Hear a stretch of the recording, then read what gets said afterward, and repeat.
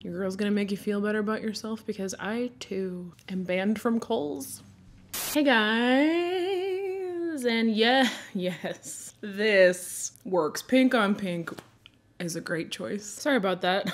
So hey, welcome to today's video. This video is pretty random. I've never done anything like this before, but you know, I had a thought. And I thought it sounded fun, so here we are. That's what I do now. I kind of want to every now and then do some like discussion forum style videos, and today I thought it would be fun if we all discussed the worst things we've ever done. I posted in my community tab. I literally thought 10 people were going to respond to it. There's 641 comments. In response to the question, what's the worst thing you've ever done that you feel comfortable sharing? I perused through a few of them. I couldn't help myself. I tried to save as many as I could for today so I can like genuinely react. Some of the ones I read were like fun and like quirky and silly, and some of them were like, oh, I killed a guy. I'm just kidding. No one killed a guy, but some of them were serious. Let's see what terrible people you guys are.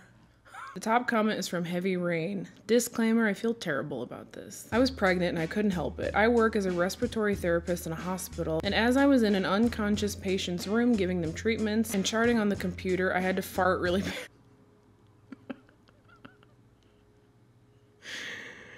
I already love where this is going. I let it rip. Not a minute later, a nurse comes in, is examining the patient, and said, wow, it stinks in here. I wonder if he needs cleaning. As I helped the nurse check the patient, I fought back the urge to bust out laughing. Jim Carrey and Liar Liar. It was me! It was me! That was a good one. Thank you for that. All right, Allie. I was walking home from school at age 9, had to go to the bathroom so badly. Like the type of bad that every part of your body is tense. Thanks for hating me, Derry. I'm nervous. I couldn't run because I would have for sure crapped my pants, so I did a sort of clinch, brisk-like walking until I got to my driveway. I hid behind my mom's car. I did the only thing my brilliant 9-year-old brain could come up with. I pulled my pants down and, well, you know, right there behind my mother's car in the driveway. Okay, the fact that you were 9 makes it okay. If you were 39, we would maybe have to talk about it a little more. A short time later, my poor, disgusted mother found said poop present, and I, without shame, blamed it on our dog Gizmo. Yeah, always blame the dog for anything gross. Like if you accidentally chew up a new shoe, say it was the dog, you know? I did it all the time. Let's hear from Lauren. I was at a company picnic, and a woman that I knew from corporate was there with her husband, who was a manager of mine. I hadn't seen her in a while, and I ran up to her all excited because she was very pregnant, and the moment I got to her, I hugged her and then went straight to her belly, held her belly in my hands, and said, when the heck are you going to come so I can finally meet you? To which she responded, he's right there. Oh, look, I'm not judging any of you, okay? I'm not here to judge any of you. I just want to say, Lauren, you broke the cardinal rule. When in doubt, never assume a woman is pregnant. You learned your lesson. I don't have to preach to you. Thank you for sharing. I like the last sentence. I'm a monster. No, you're not a monster. You're just a silly goose. I signed up an ex to receive hair regrowth treatment ads and literature because he was morbidly afraid of his thinning hairline at 25. Not emails you can block, but physical mail you have to deal with and phone calls for months. Wait, did he ask you to? Or you just like did it on your own volition? Honey, you don't want to go bald? Well, here's some snail mail. This one's from Nicole C. I was seeing a guy. Told him I wasn't interested in anything serious as I had just gotten out of a long-term relationship. One day, we're hanging out at my house and he hugs me while saying, I think I'm falling in love. And I replied with, I think it's time for you to go home. He broke up with me that night by blocking me on Facebook. No! Not the Facebook block. That's almost as bad as like removing you from the MySpace top 8. I did something kind of similar to a guy in high school. I feel bad about it, but at the same time, like when you're a young teenager, that's not what you want to hear, you know? It's too soon. And I remember him messaging my best friend and being like, I got moved all the way back to the bottom of her list. And the list was my MySpace top 8. What a time to be alive. My mom passed when I was 9, and dealing with the nature of it, you grow a morbid sense of humor. A year later, I was at a girl's slumber party, and I had them freaking out that my mother's ghost was by the lamp in the corner of the room. LOL. I like the LOL. She asked me why. I don't think my intention was to be mean, but the mom was not happy. The rest of the slumber party went well, though, but one girl kept asking me if my mom was there in the room. I get it. I had a dark sense of humor about stuff that happened to me too, and other kids don't, and so you just end up kind of being the weird one. Kids just, they cope with things weirdly sometimes. Demetrius, I think you're normal. At an old job, I was closing up the store with my coworker. A car pulled up right at close, and I said, oh geez, this meth head looking lady is trying to come in. My coworker said, that's my mom. Misty, You're getting a heart for that one. Oh God, oh, this meth head looking lady. I kind of relate to that. I don't think I ever said anything about anyone's mom, but just like when I was a hairstylist, the first salon I ever worked at was like a walk-in salon. People would come in right before close and we would always just be so mad. It didn't matter how wonderful of a person, they were a meth head in our eyes. When I was a kid, I went into an almost finished house under construction, went up into the attic and then fell through the ceiling, ran away and pretended it never happened. I'm glad you ran. I'm glad you didn't, you know, lose a leg. Better off red. I know this one's gonna be good. When I was in high school, I found a textbook in the bathroom that belonged to a girl that was mean to me. I put it in the toilet and flushed it a bunch of times. I ended up sitting next to her in another class the next semester and overheard her telling her friend that she failed a class because she lost the textbook and refused to pay for it. I feel bad for the custodian that had to fish the book out of the toilet. Yeah, y'all don't think of custodians, okay? I went to school with this girl named she's a couple years older than me, and she, for her senior prank, she wrote on the wall, "Seniors rock."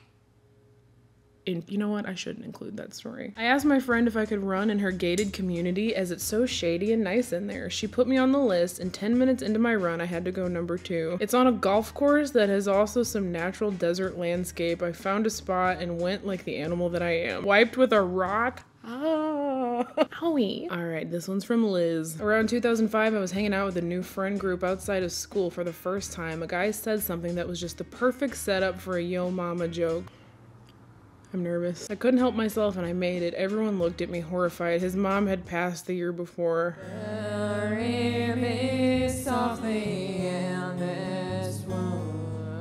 I'm smiling because it's just uncomfortable. We're all cringing together here. I choked out an apology and ran from the room in shame. We are still friends. Hey, I'm so glad you're still friends. Yeah, with your mama jokes, you just never know. You gotta be careful because someone could be really sensitive to it or someone could be like Demetrius. Dark sense of humor and be like, oh, my mom's over there. Oh. The only person you should ever tell a yo mama joke to is your sibling. A few days before my mom's birthday, when I was a sophomore in high school, me and one of my friends had been going to the mall or anywhere for that matter and would steal like clothes, makeup, things we liked. I know it's bad, but what we wanted we couldn't afford because we hadn't gotten jobs yet. I didn't have a job. What do you expect? Not that it makes stealing okay, because it's not. We went to a Kohl's, got a bunch of makeup and candles, some clothes, and put it in our purses and walked out. Loss prevention ran after us once we exited the store. My mom had to pick us up, or we would have to go to the police station and get taken care of there. My mom was so upset and crying. I still feel bad about it and cringe thinking of stuff like that. Well, your girl's gonna make you feel better about yourself because I, too, am banned from Kohl's. It happened when I was 14. I was with my cousin, and I stole a necklace. And I took the tag off and I put it in like a jeans pocket. Why do kids do that? You need something that bad that you're willing to risk. Kids just have no foresight. I didn't have a job. I scrubbed the inside of my ex-boyfriend's streaky toilet with his toothbrush after I found out he had another girlfriend. More than once too. I did it every time I went back to see his sister. I love the part of the story that says it was a streaky toilet. It wasn't a regular toilet, it was a streaky toilet. That is the ultimate revenge. Katie C says, I can't believe I'm even writing this, but I'm a different person than I was 16 years ago. It was my first job, Dairy Queen, and my manager made me mad. She was seriously crazy. After she upset me one night, I took the lid off the back tank of the toilet. I proceeded to poop in the tank. So every time someone flushed the toilet, a disgusting cascade of diarrhea water filled the toilet? Bro! I did not expect so many poop stories. I mean, I like them. Katie, I love how you ended this with I'm not proud. I don't know. Maybe you should be. I have Crohn's and I accidentally pooped myself while waiting a table. Dude. Sucks. I swear I'm not laughing at you. You know I'm laughing? You know I'm laughing because I relate. I didn't poop myself at a table, but I have colitis and so I just get it. I let them think the stink was their own kid. I mean, what other option is there at that point? You can't be like, hey, my name is Jaime. Welcome to Chili's. I'm sorry, I just pooped myself. Let me go back into the kitchen where your food's being prepared and I'll be right back. You did the right thing. Okay, I can't read any more poop ones, you guys. We'll save the rest of the poop for next time. All right, Samurai Mama says, when my Sunday school teacher asked me where the stapler was, I replied, up your butt. The Sunday school teacher? Up your butt and around the corner to the Sunday school teacher? That's something you say to a gym teacher. I'm just kidding. My gym teachers were mean because I like wasn't athletic and couldn't run the mile and wouldn't stop eating cake during soccer. I watched the new Cinderella movie from Amazon all the way to the end. Oh, that's the What a terrible person. You're the worst one. Just kidding. I want to watch it too. Everyone's telling me to. When I was 16, I dumped the entire contents of a trash can into the open sunroof of my ex-boyfriend's car. Man, dude, I remember. I get it. You're that mad. You're that mad as a teenager. On the elementary school soccer field as a kid, a friend asked me to guide her around as if she was blind. Her lashes were fluttering and I suspected she was peeking, so I walked her toward a goalpost. She wasn't peeking. Is she okay? Nanette says, ugh, I feel so bad for this as an adult. When I was in my late teens, my boyfriend cheated on me. I carried a can of tuna and a can opener in my bag for nearly 2 weeks. I pierced the can enough to get just the liquid out. I dumped a bit under his car seats in the front. It was summertime. There is no better revenge than tuna water. I gotta hand it to you. I never thought like that. Like, my boyfriend cheated on me in high school and my only thought was to like scream and cry and lose my mind. I did call his mom, but I never thought of this creative stuff like tuna water and trash cans and poopy toothbrushes. Sylvia Barger says, I stole a peanut from the grocery store when I was 5 and I honestly haven't recovered since. Sylvia, it's okay. It was just a peanut. A peanut. If you stole a whole bag, yeah, like you deserve to go to jail. But a peanut, you were a kid. I peed in my ex-boyfriend's mouthwash. Here's something I want to know about you guys doing this with the toothbrush and the mouthwash and everything. Don't you want revenge that the people are gonna know about? Again, I'm not judging you here, but I'm curious. Like, I don't think I would feel better about getting revenge if the person didn't know I got revenge, you know? In 4th grade, I stole my Uncle Max's toupee and I glued it on my face when I was Moses in my Hebrew school. Oh man, thank you, Corey. That might be my fave. Toupee. That's not a word I hear every day. When I was 4 back in the 90s, I was a klepto at my preschool. That's the best sentence I've ever heard. I just picture this girl in prison, someone being like, what are you in for? Manslaughter. What are you in for? I was a klepto at my preschool. I fell asleep cutting a friend's bangs in elementary school. What? Explain that one to me. Were you just so concentrated that you were like,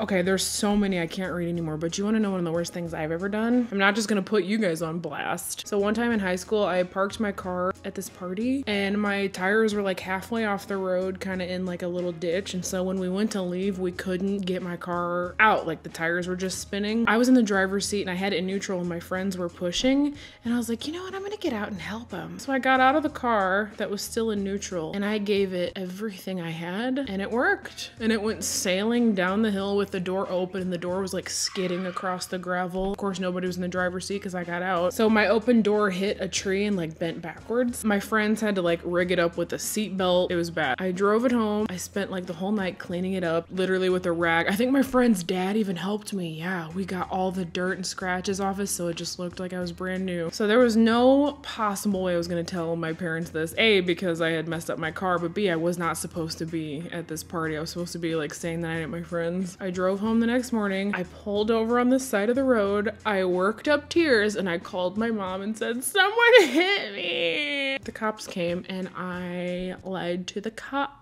And I was like, yeah, I just like pulled over and I had to adjust my door. And like when I opened my door, someone drove by and bent my door backwards. Everybody believed me except my stepdad. Can't get nothing past him. He was like, I don't think that's what happened. And I was like, oh, so you're saying I'm lying? Oh my God. The lengths I would go to, man, to keep things from my mom. Anyway, they all accepted it. And then my sister told on me like 10 years later. They all kind of knew. I don't know. I guess technically that's not the worst thing I've ever done. It was bad. And I'm not proud. If I told you the real worst things I'd ever done, this would be a very dark video. So what do you guys think? Did you have fun? I had fun. Feel free to leave more hilarious confessions on that community tab post or look out for the next one. It'll be a different topic. Thank you, friends, for your participation, and I'll see you in the next video. Bye!